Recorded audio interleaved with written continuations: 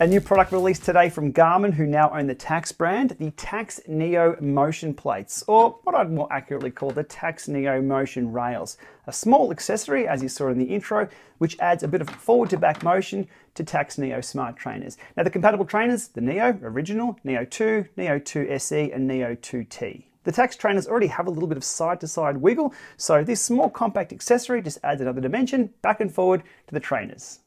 Installation only takes a few seconds. You just need to upend your NEO, remove the 4 existing feet, and insert the rails, which have little magnets to keep them in place.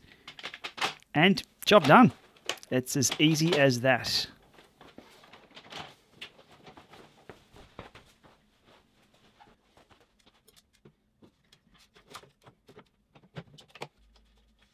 This motion plate accessory adds around 25mm of height to your Tacx NEO trainer, and the new riser block, as supplied, also takes that into account. It's also a little squeaky with the GP 5000 28mm tyres I have.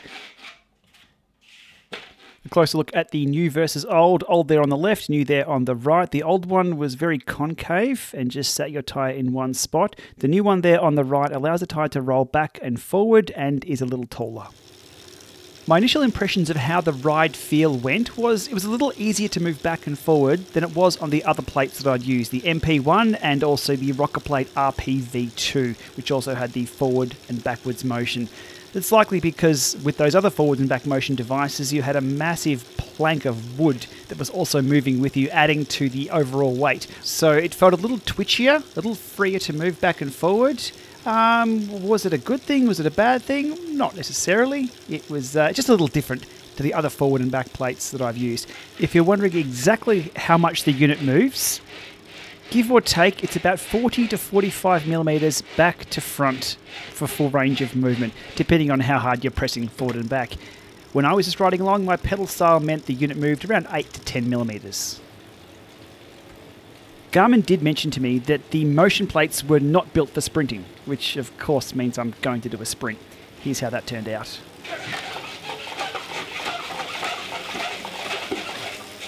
Yeah, not all that pretty. For me, my sprinting style indoors requires something that's firmly planted to the ground. This wasn't too bad, but it really wasn't built for sprinting. So I'll have to agree with Garmin on that one. Okay, saddling up for Tour of Watopia Stage 4, just a short ride, to show you how the motion plates handle themselves with what I would call a normal ride on Zwift, or a race that's not really a race.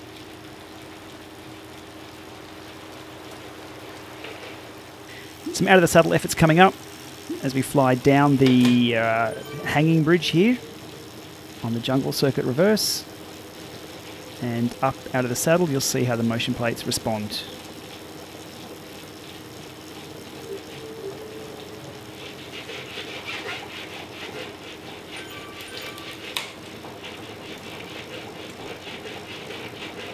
Aside from the front wheel squeaking, no issues there with the learned technique, I guess you'd call it, that I have for riding out of the saddle indoors. Now onto the final sprint, where I was completely caught out of position and got completely hosed. Not quite a peak sprint after this quite solid effort, I'd call it, for this not a race.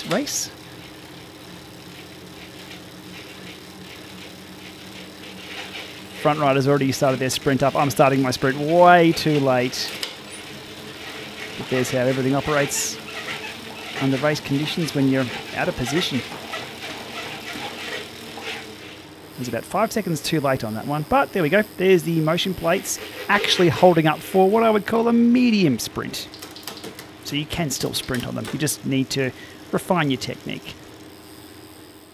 And now onto the price, and this is where things come a little unstuck for this pretty neat little accessory. But first, let's have a look at the alternatives out there for indoor forward and back and side to side motion. There's the Saris MP1 motion plate, so full motion, you get side to side, back and front, multi-trainer compatible. It's pretty big unit, coming in at $1,200 US. There was also the KOM rocker plate RPV2, which came in at $799 US, but that's no longer in existence. That has been replaced by a $350 add-on kit for the RPV1, which itself costs $450.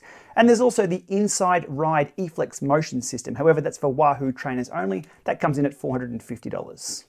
Those alternate indoor cycling moving solutions are large, heavy, expensive, and expensive to ship. The NEO Motion Plates, on the other hand, well, they're small, they're compact, but they are very expensive, coming in at $299 US for both rails and the front riser block. Personally, I do not see the value in that whatsoever. At $99 US, they'd have an absolute winner for any owner of a NEO Smart Trainer from back in 2015 to today. At $299, I think they've just given everybody a nice little blueprint to make their own alternative rocker solution for their NEO trainers. And if there's one community who loves a DIY project, it's the rocker plate crew online. So there we are, my take on the Tacx NEO Motion Plates, or motion rails. They're a bit of fun, but they're expensive fun if you're adding them to your Tacx NEO Smart Trainer. As always, if you've enjoyed this video, give it a thumbs up, hit subscribe to support this channel, and to take that support a little further, there's a membership button too. Thanks for watching.